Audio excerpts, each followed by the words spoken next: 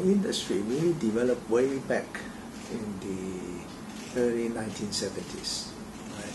When there is when China is still very isolated, and Hong Kong, in fact, you may not, some people may not realize it, Hong Kong continuously for more than 10 years is the world's leading #1 garment export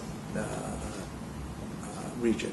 When China opens up in the late 1970s, in the early 1980s, then Hong Kong's productions moved into China. But of course, Hong Kong now has moved away from the manufacturing side. So we are what we call ourselves is a major sourcing center, major business center for the fashion industry. And you can see all the top brands, in fact, have the headquarters in Hong Kong. Sustainable development, in fact, if we consider sustainable development, we don't consider sustainable development in isolation as such, because many people, once they saw this term, sustainable development, they think this is environment. In fact, it's more than environment issues, right?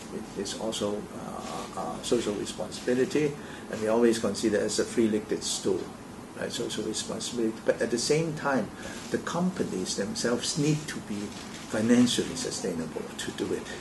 Otherwise, because they are not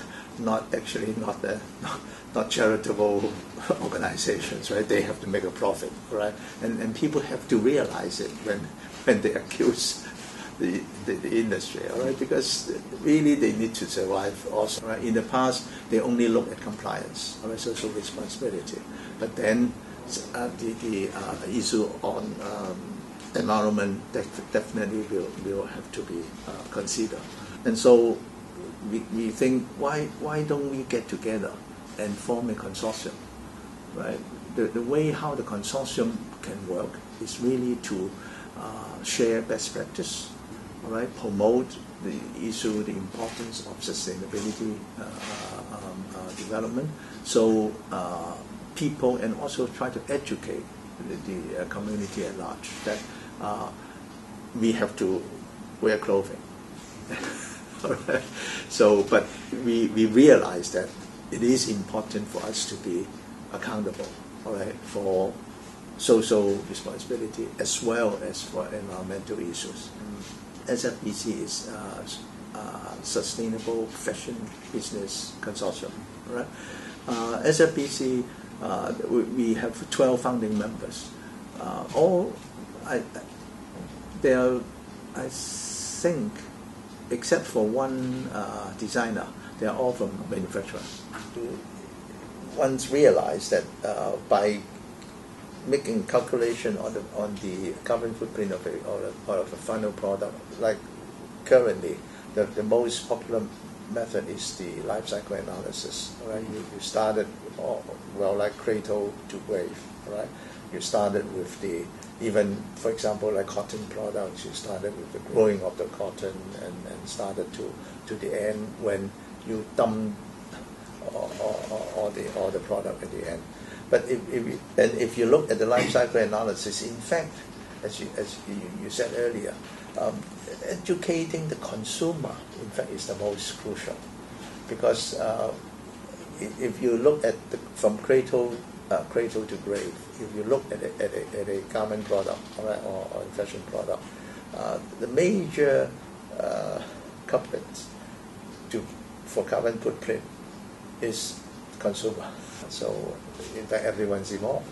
Earth's everyone's, all right. And so we really wants to educate them, and that is why the involvement of the brands is also a very good thing.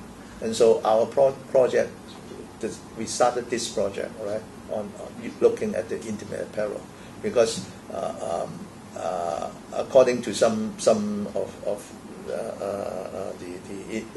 people from the industry, they said Hong Kong interest on intimate apparel production, global production, accounts for 50% Hong Kong interest, and it is representative enough, I think. All right. We also have a project looking at jeans, right? Whether we like it or not, people love to wear jeans, all right?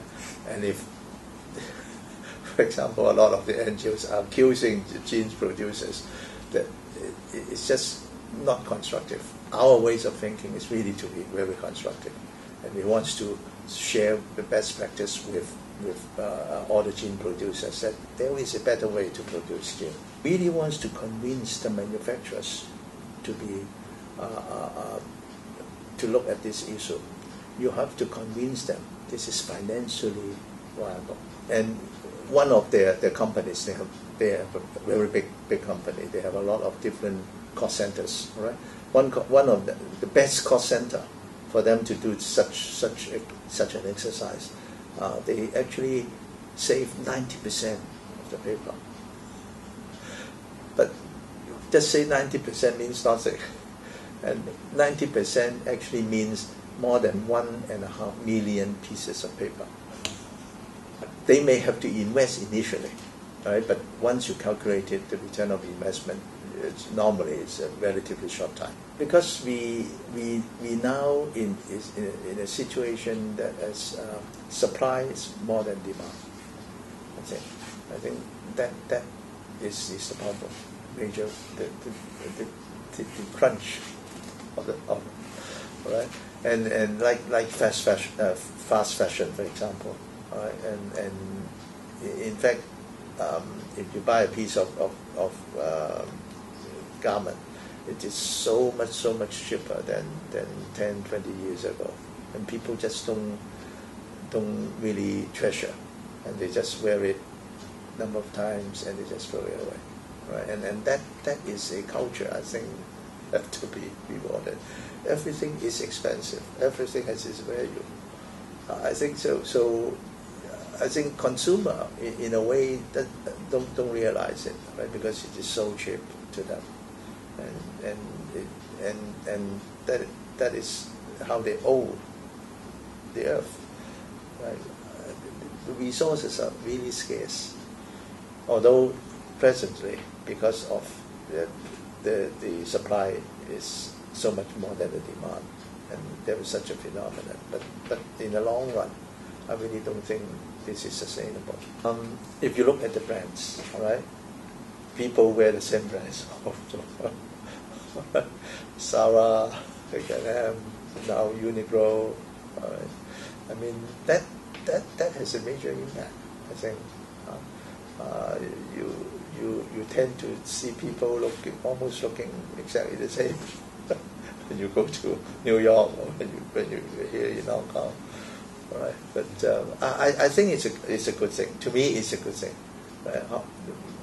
Well, it's spread, all right, and people really need to communicate in a better way. Like music, for example, in the past, music may be a common language, right, for all people in the world. But now I think fashion.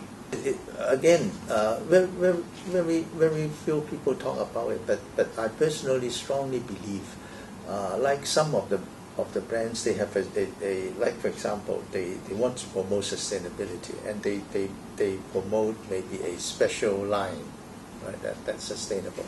To me, I don't think this is a good thing. I really want to see that people, when they go into a brand, they know this brand, the whole brand, every product is sustainable. I think that would be, I hope this can become a common language. I think consumers can actually push the brands to do this.